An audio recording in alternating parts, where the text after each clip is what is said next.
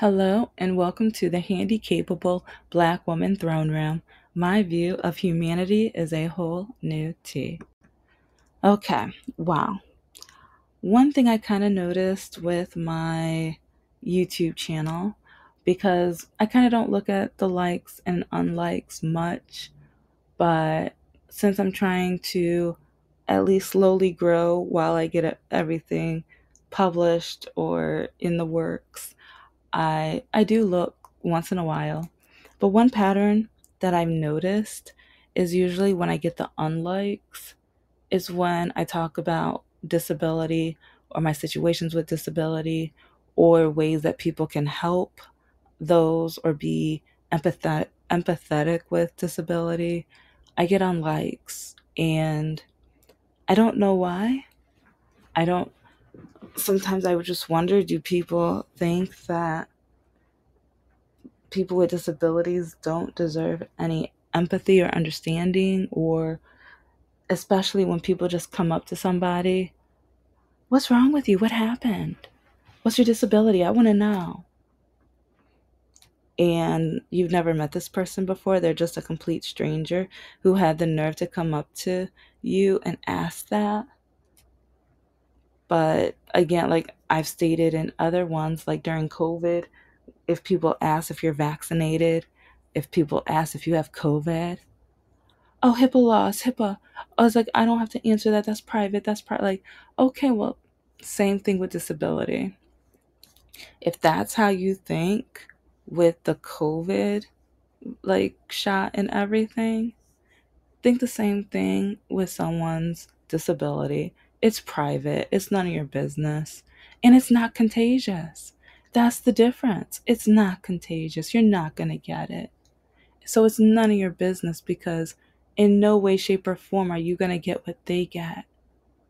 So, I mean, unless it's already in your DNA and it comes later on or something like that. But I don't know. It's just really interesting when I see some of the unlikes and everything. And it's not getting to me. And I'm, at the same time, I know I'm still kind of new. And I'm still going to be working on trying to get my videos to look more appealing and visually accepting or whatever.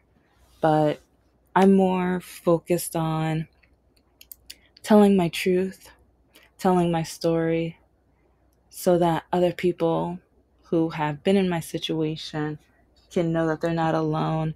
And especially if they're younger than me, they have more time to fix or adjust or change so they don't end up where I'm at or where I'm trying to get out of.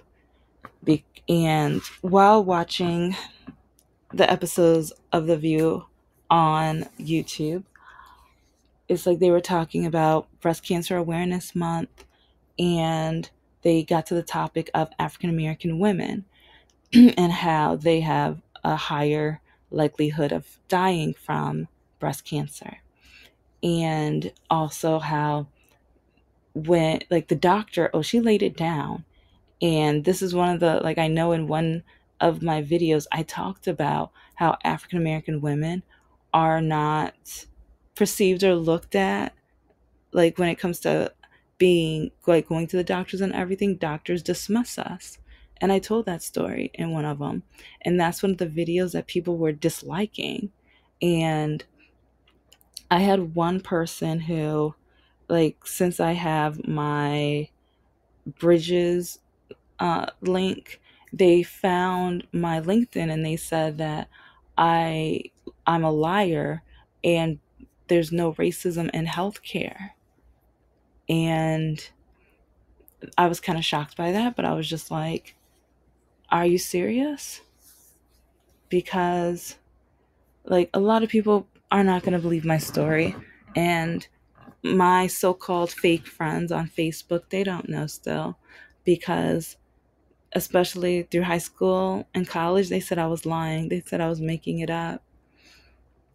And like one reason I'm gonna say my or parts of my story and even add a little bit more details is because I am proof, I am evidence of what this doctor is saying is true, because their focus was on breast cancer, but it's with disabilities and so many other diseases.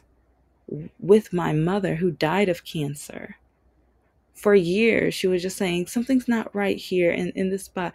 I think something's wrong, and the doctors kept shrugging her to the side until it was too late, and she died of cancer. She died.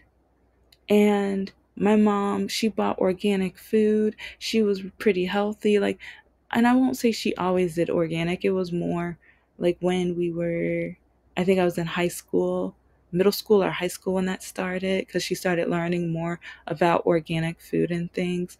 But always ate like her vegetables, and she would go on her walks at the park or at the mall. And it's like, I don't know. She took her vitamins, and just watching her die the way that she did, and knowing that for years she kept telling the doctors something's wrong. The doctors didn't care. And this is one reason I have trust issues with doctors. I do, and I think I always will. And so, with my case, it took over 30 years for them to listen to me. They kept saying I was a liar. They kept saying I was a liar, that I just wanted attention, I was making it up. And just, do you know how low my self esteem was? Because the doctors would say this, and so when I get home, I'm getting punished, I'm getting yelled at, I'm being told that I'm nothing but a liar. Because that's when it started, like, being called a liar is because of how I walked. You're just making that up if you don't pick up your feet. And yeah, it's like, I know one episode I did it just like my mom, so I'm gonna not do that anymore, because that even that brings back memories a little bit too much. But anyway, growing up where doctor after doctor ignores you. And when it came to sports, when it came to ballet, I was trying my best. But then my coaches, my ballet teacher kept saying I wasn't good enough. I wasn't trying. I wasn't putting in the effort. I wasn't jumping high enough. I wasn't doing this long enough. And I'm just like, what are you talking about? I am working my butt off. When I was at home, I would be practicing, and I would be trying to stretch, because I'm like, okay, she says I'm not kicking high enough.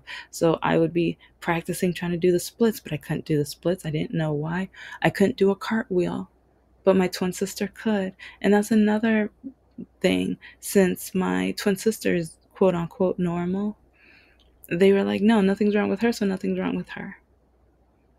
And they didn't do any tests. They just put me in front of the doctors and told me to walk, or had me walk. I was an infant, so I don't remember it, but I remember my parents said they took me to the doctors, and the doctor said, oh, she's fine. But then year after year, she's making it up. It's in her head. Okay, so when I was a toddler, I still think how much of a genius, like, because I was called stupid and dumb so many times, but in the back of my head, I'm like, well, to you guys, to the doctors, I was smart enough to want attention when I was an infant, to drag my feet. It's like I must have been some kind of smart, because if I started this when I was a toddler, but then you guys say I'm lying, I'm making it up, I want attention, but I planned this all the way when I was a toddler. I must not be that stupid. I must not be that stupid. And I'm going to be getting to one of the stories of when I was quote unquote stupid, but they still don't know. Yeah, my ex-boyfriend, Mr. No Heart, who absolutely had no heart. And anyway, but, and oh, even with him, it's like he didn't really, like, he was like, oh yeah, something's wrong with her, or he would tell the neighbors that. And I don't, even how he dismissed my disability, And when I broke up with him, he was like, "Oh, well, you still don't know what you have." It was something like that. I think I screenshot the text. When I find it, I'll post it. But I still remember telling him when I was finally diagnosed, I'm diagnosed now. I know what happened. And then he told me that I had to tell him because I dated him for so many years. You're mistaken. You didn't go to the hospital. You didn't like call me to check up on me. You didn't come and visit. You didn't support me or even come to any of my tests that where I had over 20 tests that I had to go through before I got diagnosed. Did he have no?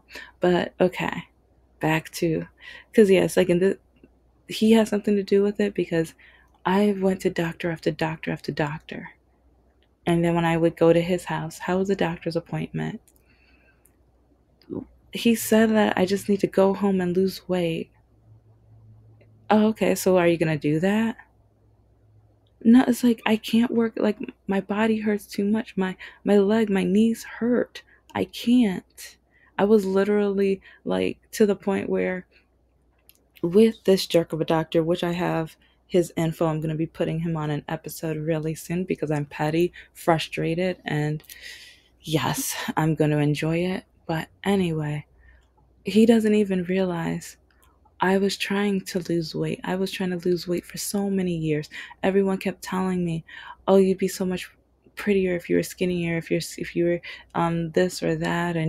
And so while I was cleaning up my room a few months ago, do you know how many diet pills I had all around my room? And to the point where years ago, like when I couldn't really walk anymore, but I was trying to do P90X on my knees.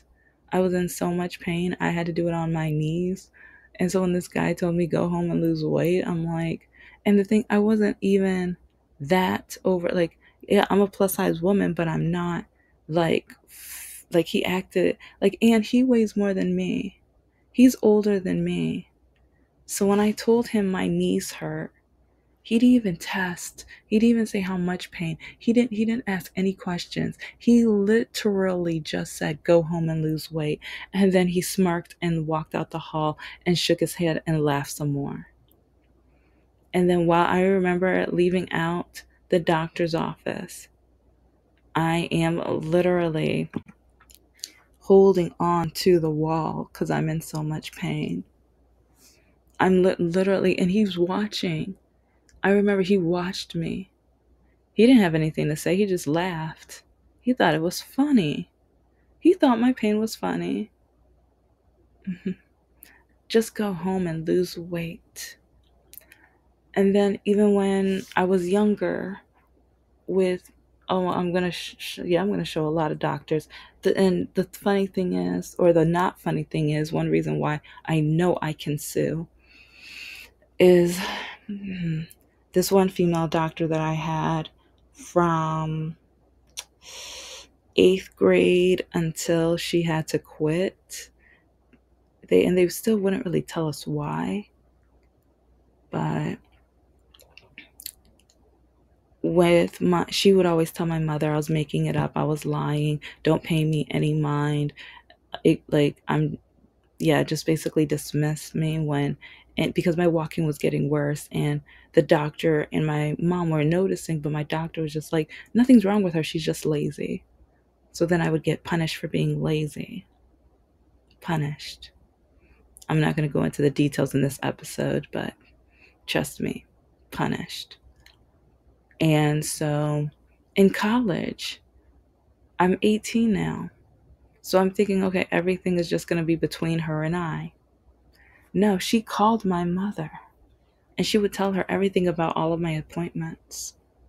And so then I stopped going. So then I got threatened that I better go to the appointments because the doctor's going to tell her everything. So she had to tell me I had to go because she wants to know everything. My mother and the doctor had such a tight pact. So when I try to change doctors, And my doctor found out. She called my mother and she said, "You better not change doctors," because my mother had control. My mother had control, absolute control. And the doctors had control of dismissing my pain. No one paid attention to me until I could not walk. I could not walk. I was crawling around the house for literally 3 or 4 months. 3 or 4 months crawling. I was in so much pain. I was in fetal position in bed.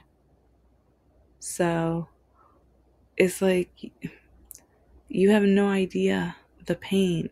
And it's like most of you would never even imagine the pain I was in. But, anyways, to continue my nightmare, finally, there was I don't even know how many doctors I had to see. I think it was like 8 or 9 before I met the surgeon. And she gave me another set of x-rays. I think I had like 5 or 6 x-rays by this point. Like it was 4 MRIs, 5 x-rays. Part of me was just like, do I need to get tested because of all these MRIs and x-rays? But anyway, um it's I finally got to meet the surgeon, and that's when she said, "You need a knee replacement. But you're so young, this makes no sense. How do you need a knee replacement?" And I'm shrugging my shoulders like, I don't know. Everyone's called me a liar all my life when I told them I'm not making up why I'm walking the way I am. Everyone was blaming me. Everyone was threatening to either spank me, not date me, not want me, not desire me, not love me. No one wanted anything to do with me. Everyone was blaming me. Blaming me. And now I had, like, the thing is, what frustrates me the most and why I am so glad this doctor brought this up, because Black women want our, we want to be considered. We want to be taken seriously with our health. But a lot of doctors don't care about us. They don't.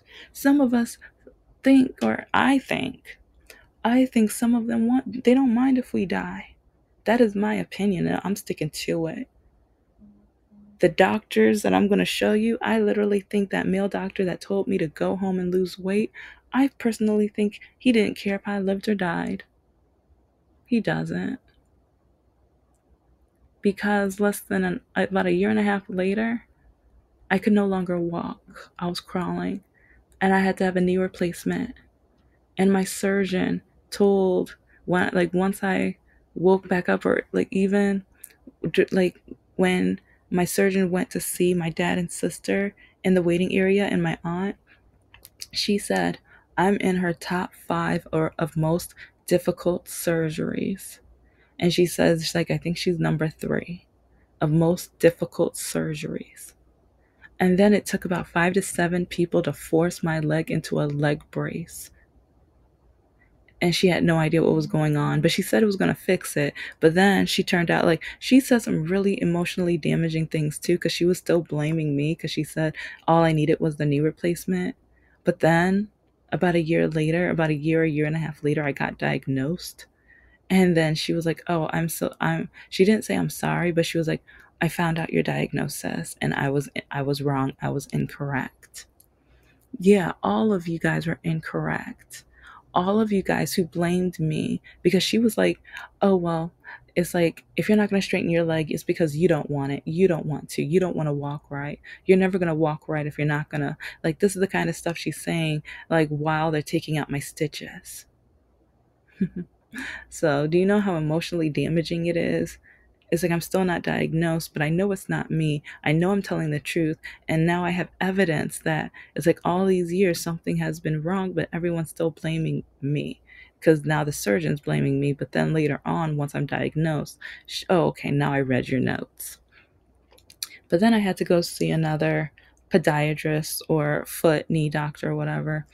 And it's the buddy of the guy who told me to go home and lose weight.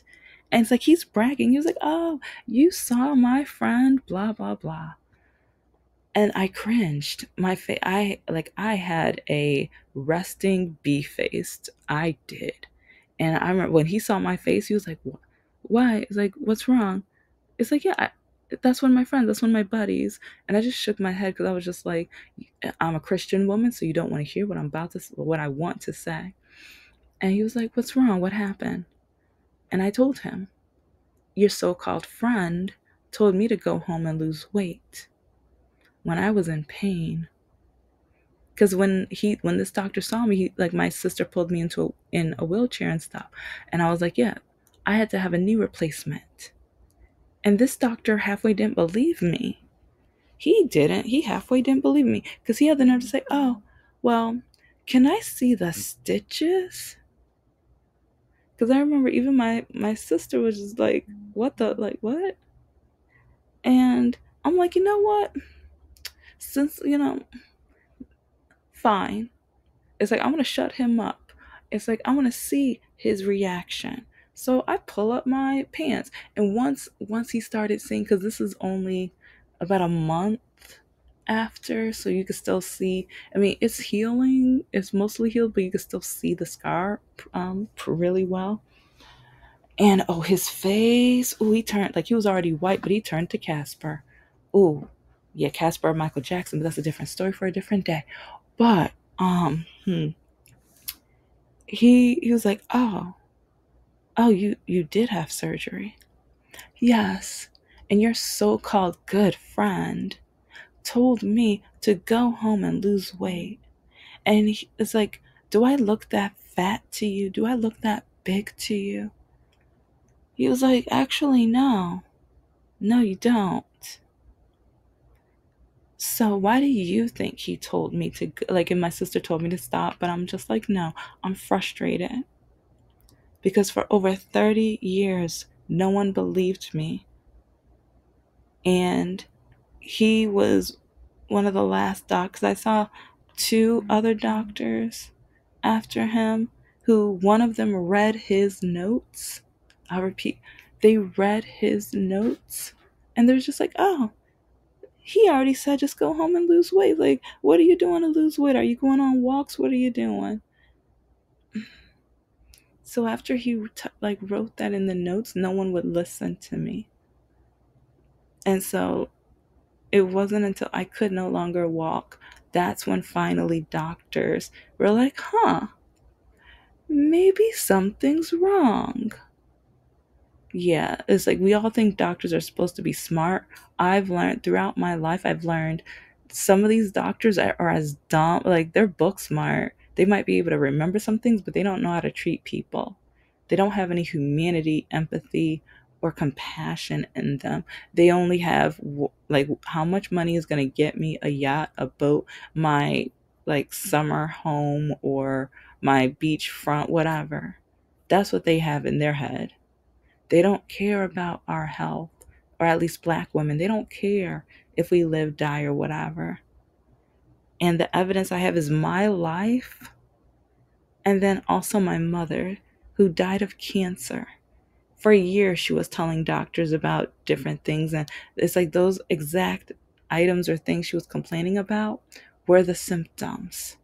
But they didn't listen to her. They ignored her and they ignored me. And so now I'm suffering.